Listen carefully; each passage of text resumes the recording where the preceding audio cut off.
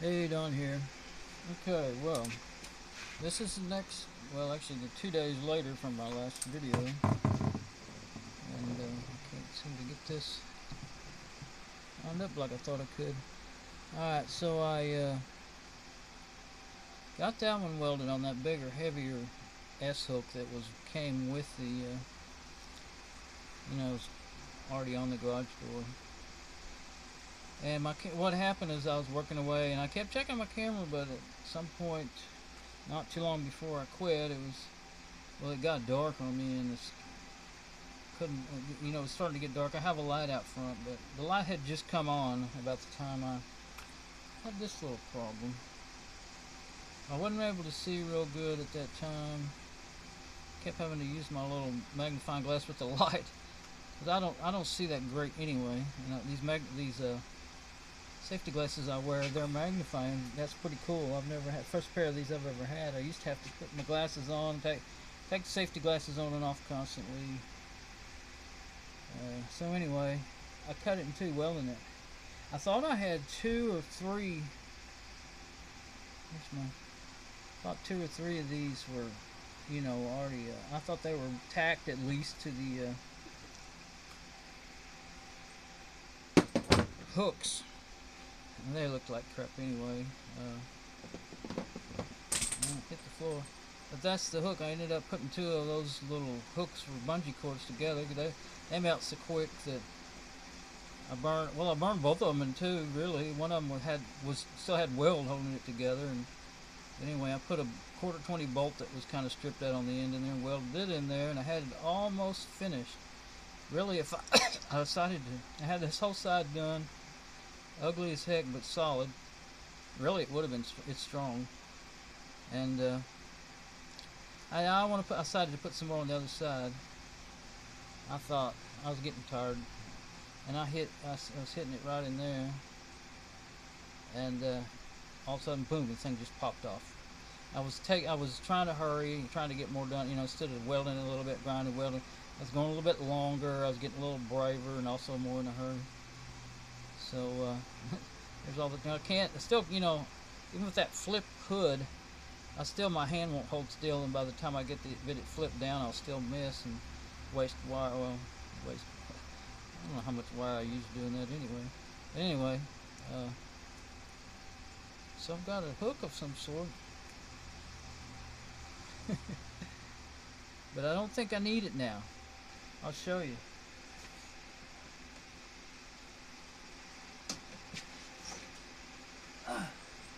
The one thing I worried about, back to the hooks, is heating that up to weld it. I worried how much that would weaken the wire. Even if I've got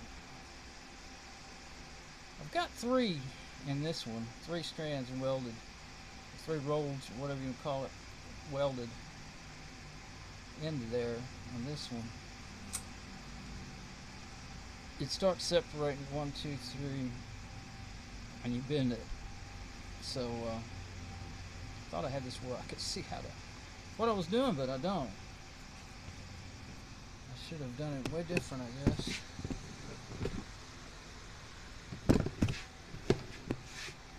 Let's see. You just pick it up. I was going to fix them to do that anyway. Hold these legs down and hold it. Okay, so this is the original. It's kind of wound up. There's one of the original coils that they put. They stretch out, the coils of the spring. They stretch it out and pull one out to make basically a hook, but not an S hook like this. And they break there after quite a few years.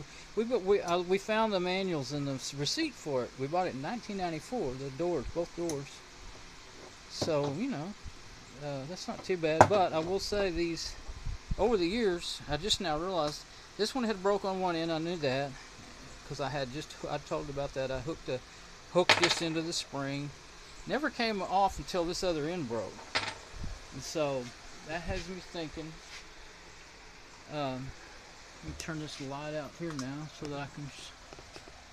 Up here, I got to looking on the other side. I think maybe you can see that. I was going to crawl up there, but I don't think I need to. that one had broke too, and all I did was just get a couple of open that spring up and hook it over that hook. Those hooks are on every coil, every spring has a hook like that.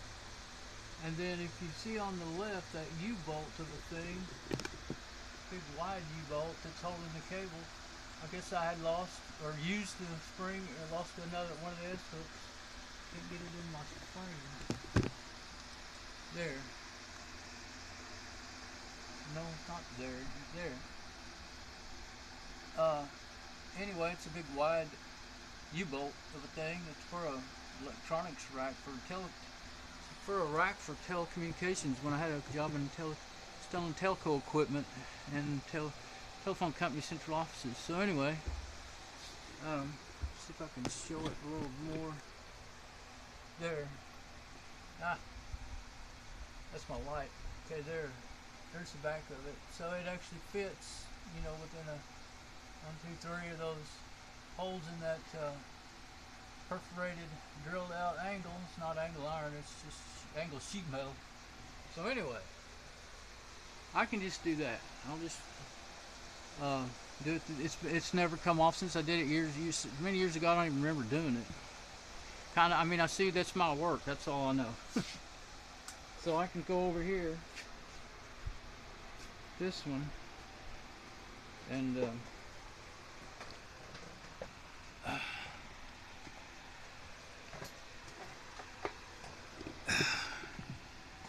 can go over here, find it, and I figured out what I'm sure I did was loosen these nuts. There's one on either side. Turn this so that I could get that hooked over it. See, there's one that's in original condition. It's turned out, and they do that when they make it. I think they bend it and then harden it some more. You know, there's a lot of I've watched videos on how they make, you know, different kinds of metal. Well, I've worked with metal a lot. I used to be a tool maker, but it was mostly aluminum, aircraft, sheet metal forming parts, and router jigs. That's what I worked with when I was a tool maker. But anyway, I have watched in recent years, you know, on YouTube you can watch how they do anything. So I imagine they bend it and then harden it some more. So that it just, you know, this stuff doesn't, you can't just bend it around. It's pretty hard. So me welding on it though, of course, ruined all the hardening. And I'm worried that as it flexes, might not be long before it breaks again. So probably my welding idea wasn't the greatest, you know. Anyway, I hadn't inspected all that much before I started my work. Should have inspected it more. The other side, the only reason I really got over there is because I had really, from the beginning, I kept thinking, well, I ought to buy some new springs if they're not too expensive. And the shipping, of course, on something like that, you don't just find them. I found one or two on Amazon, but they were like $27, and they're $8.50 to $12 on one site. Another site, they have a flat rate $9 shipping. They didn't say exactly what the shipping was on that site. And the other one's flat rate $9 shipping, and they're around $12 to $16, I think, each. And I may need some wheels. I need to inspect those wheels. I kind of watched them. It jerks. It has for years, you know. It jerks and squeaks. But see, like that one, that one's rolling. I can make it move pretty easily. I figured some of them were basically locked up. I can turn that one. It doesn't have any weight on it. Doesn't feel like, it's kind of wobbly though. So the bearings are probably pretty well worn. The other side, it doesn't get opened very often. It doesn't even have an opener on it, and it opens pretty easily. But this one's the one that's always been opened and closed. We used to have room in here for a car. Yeah, that one's basically worn out. So they're around. They're about $2 each. Not too bad. But I need to, with all my stuff in the way, I can get to this side with the door down. I think I can probably, you know, fiddle around with them. I haven't even done it yet. This side, I guess, this table rolls. This is my work table here. But I have been doing it 3 or 4 times this week. I'll roll it over this way so I can get down in there and, you know, get this stuff. So anyway, but part of what you had to do, I found the name of it, you know, kind of the model name, but not the model number of the doors. And so the way they tell you, if you don't have like model numbers to go by, then I guess I could look a little harder at all that.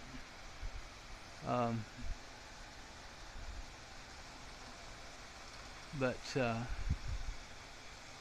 you have to, in order to get the right spring, that you have to know the weight of the door. And the simple but a pain in the butt, because I got to take that other spring off too, because you put them regular old scale down on the floor, down in here, like in the center, set the door down on it, and then well, that's what your door weighs. But with the springs off, because the springs are lifting on the door, they help you to lift it, you know. So I don't really want. That's why I thought I'm just going to fix that spring, and if it lasts, fine. You know, I didn't want to take that other one off because I remember they're pretty hard to get on and off. I was thinking you had to stretch on them, but you don't. This one's up, and it's just, you know, completely decompressed. Not decompressed, but anyway, it's not stretched at all. I can't even. Yeah, there we go. It's not stretched at all, but getting that off of there, since it doesn't have a hook on it, that means I have to loosen that bolt and turn it this way. I kind of do remember, I don't know, it feels like I remember, my memory's bad, it feels like I remember it was really hard getting it on there. It looks like it was hard getting it on there. And I know from putting these S-hooks in this one, that it's, you know, it's a little bit of a trick, if I can find it. It's a little bit of a trick. If you see my other videos, I drive a screwdriver in there and then twist it to open it up. And it's okay, you know, but it's still a little of a trick. And when you're up on the ladder, I'm really not steady up on ladders anymore. When you're up on a ladder and you're trying to do all that, I'd kind of rather just hook that one up and hook all the cables back up here and be done. But I won't be done, because that's going to break again at some point. So I'd like to get new springs and maybe some new wheels. Let me look. I haven't been looking yet. Getting these wheels out, that's the thing. You may have to take this, see, like this one, you may have to take a whole joint loose and then bring the door up. You know, like, I guess you could have to do it by hand, pull it by hand, and like, well, you can't take, yeah, there's no other joints in there. It's the only joint, so you'd have to take it loose here, spring it out somehow. You can't spring it out with the door in there. So I wouldn't want to have to take this whole thing off. Might be the only way. Might have to take this whole bottom rail off. Get the door down, replace a wheel, replace a wheel, replace a wheel. But I don't want it freewheeling. Of course, when it's up, I mean, when it's all the way down, you still got one in the arch. If I can show it. Where is it? Man, it's hard for me to figure out. There it is. Okay, so there's one still in the arch before you get to that plate where they come apart. So then all these you could get to. Still, we couldn't get to that top one to get it out. I'm sure there's a trick. I've had them come out of the deal and had to force them back in there before, out of the track, when they really get messed up. When things get out of kilter. But I don't have one out loose. Let's see, one side's flat. If you can see it or not. Let's see. With the sun out there, there's no way you can see that. Can't seem, I don't have enough light on this side. Well, that side there is flat. This side is curved. And you can pull this way, and then it would come out if it wasn't for this. Now I guess you could take these off. That may be the way that That might be the only sensible way to do it. Probably would be easier. Take these hinges off one at a time and put them back on. That'd be a pain. So I'm definitely gonna really gonna be wanting new wheels bad to do all that. That's the thing, as long as something's still working, you don't want to. It's that much trouble. You don't want to fool with it. And then finally, it completely quits working. Then you can't get your door open. So then you do something about it, like right now. Except for luckily, the door still opens and closes with the closer, without a spring on this side. Not a problem. It just doesn't really jerk as much as it did with the spring on there. I think because I had it hooked shorter, I thought it needed it. I think it just got things out of balance. But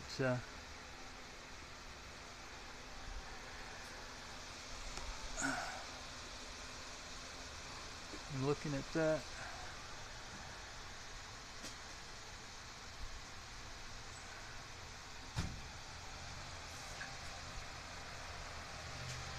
Well, see if I can show this side.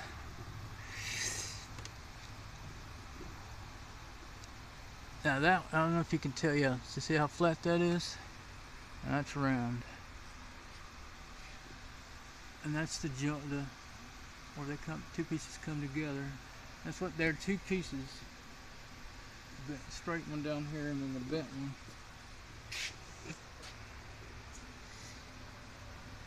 So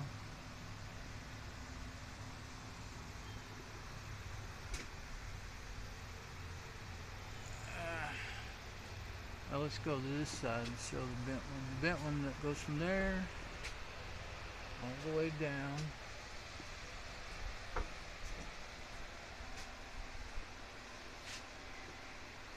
to the other end. No other separations. Okay, I think I'm going to loosen this up here and then I will just see. That would need to be done no matter what.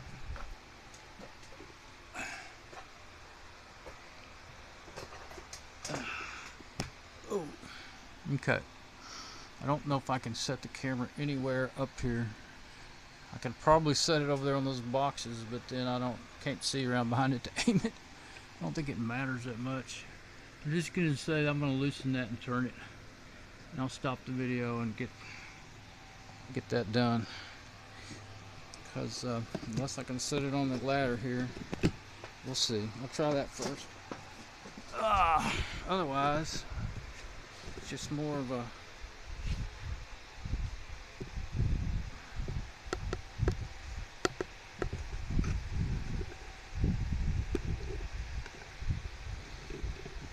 I'm gonna stop it because I'm gonna have to go crazy shaking this all around. I'll start it back up if I can get it aimed. Alright.